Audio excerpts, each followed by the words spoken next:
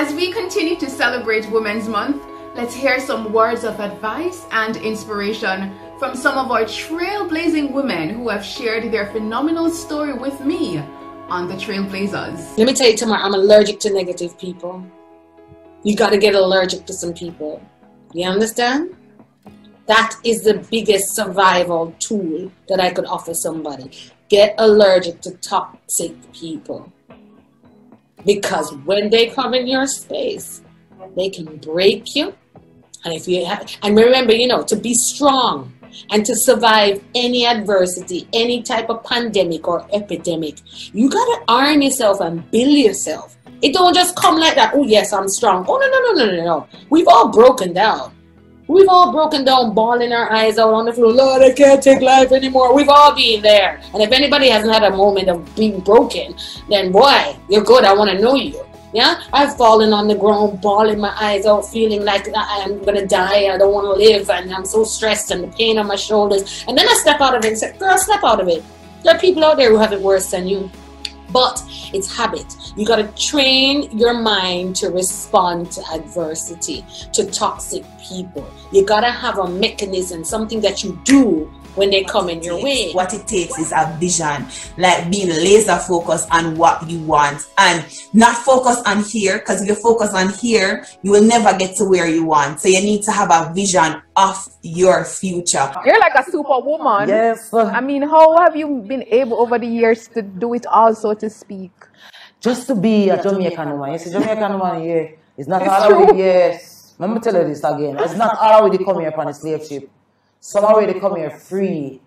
Some of us, and I am defending the Jamaicans that were here by free will, not by slavery. Yes. And we are the women who have set the example for the entire world where dealing with struggles is concerned and issues, and the slave master just kill off your man and you dress him up and tell him say it go alright and him go back tomorrow, the slave master beat him and him come back again. We need Jamaican women to understand the role of playing a civilization in life, in just humanity. But as women, this Jamaica I may talk about, not just black woman in general, Jamaican black woman, right? If we tap into all the wars that were fought in Jamaica, when I try to bring in feminism in Jamaica, we need to look into all the wars then. Take off the pretty glass, little.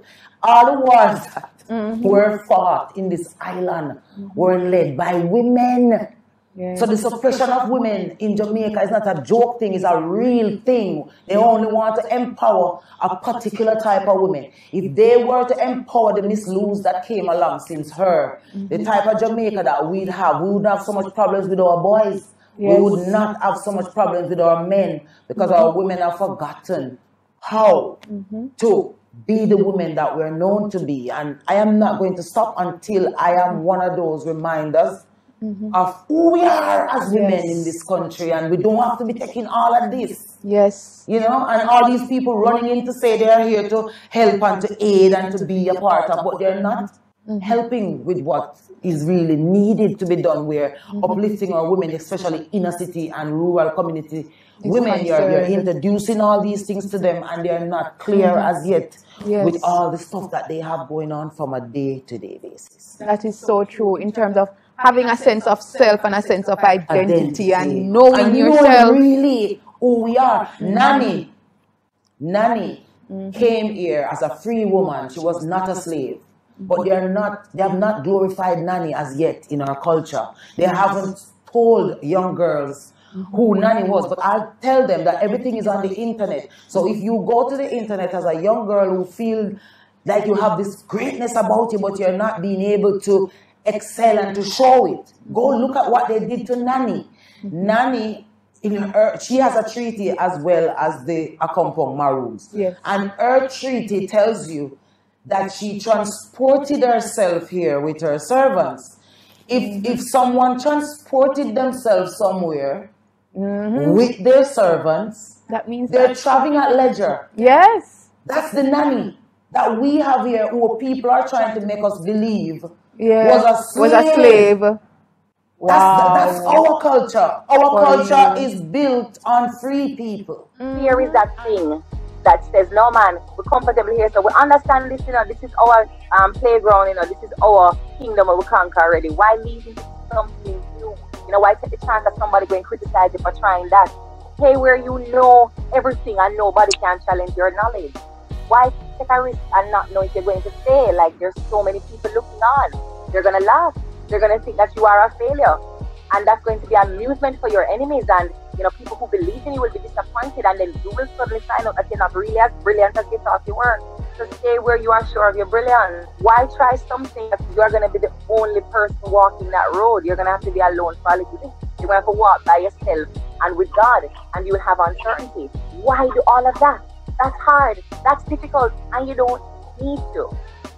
When that voice is talking to you, and we know when it's talking to us, when we want to start a degree program, but nobody in our family not encouraging us to pursue higher education, when you want to start a business, but we don't know an entrepreneur, when you want to invest in yourself in a particular way, but you're the only person who sees the value of that investment, fear will talk to you and say, no matter fight it. Just work with things as they are, and just understand that this is where God gives you for life, and you have to be comfortable with what you get in life. I had to write through how I was conquering those situations. It was a lot, but I wanted to be a singer because people were telling me, oh, you can sing. I remember them going to my dad and say, your daughter can sing. And he said, sing what? You need to just go sit somewhere or find somewhere dead. You know what I'm saying? Oh my gosh. I tried not to talk about these. I was writing a book and I said, I wouldn't do it until my dad passed, because I believe that even though he was so, aggressive to us, I think it would break his heart. So I left it. I wanted to, be somebody to take her out of that. Thank God for his grace and mercy. I thank God that even though he was calling me from a long time, I thank him for the ones who rose up against me, because sometimes God will put you in an uncomfortable position, or an uncomfortable situation, so it can move you to a more comfortable position. Because if it wasn't for my enemies, my friends who became my enemies, I wouldn't have gone to God.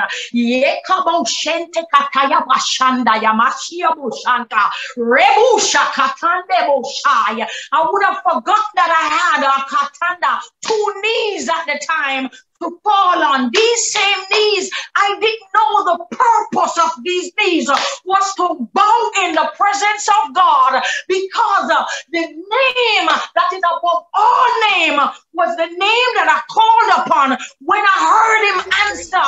And Number 1 key, consistency. Be consistent. So I've seen many people start up, try to do what I do and what you're doing as well, Tamara. What I admire about you with Trailblazers is that you've been consistent. You've said, I'm gonna have a show this time every week, tune in, and every week consistently your show is there. I've seen so many people start and then stop, or start and stop, start and stop, start and stop, and there's no consistency. If you want to succeed as a business and as a brand and to attract followers, you've got to be consistent. Any lasting comments that you would want to share with our aspiring trailblazers? Looking at you, Lenya, you've overcome so much, yet you still are, you've bounced back. You are on your healing journey. You're thriving nonetheless. And they're looking on and they want to also find back their voice. What would you say to them? I will say, it's a journey. It is not a sprint. And there's no one cut way of dealing with trauma, dealing with failure. You have to go through that process. Create a space of people that you can share with, people that you can trust. Create a space of judgment-free space, and start penning it out. A lot of my pain I wrote on paper. I wrote in songs. If you don't want to verbalize it, you can write it down on paper. But understand that every person's journey is different. A lot of the times we sit and we like to compare our lives to the next person and where they are. There's no clear plan about how and where and when we need to get to where we need to get to. So give yourself time to heal and time to grow. No way that you see me cry.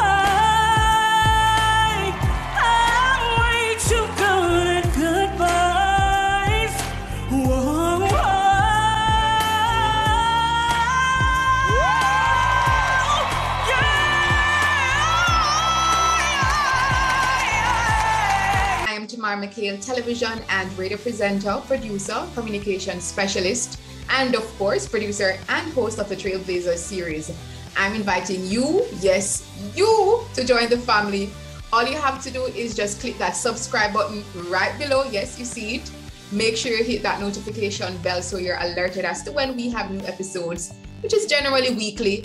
And then join the family for our weekly inspiring episodes that will not only lift your spirits, but give you the tools, the keys, and the strategies that you need so that you can walk in your purpose and blaze your trail.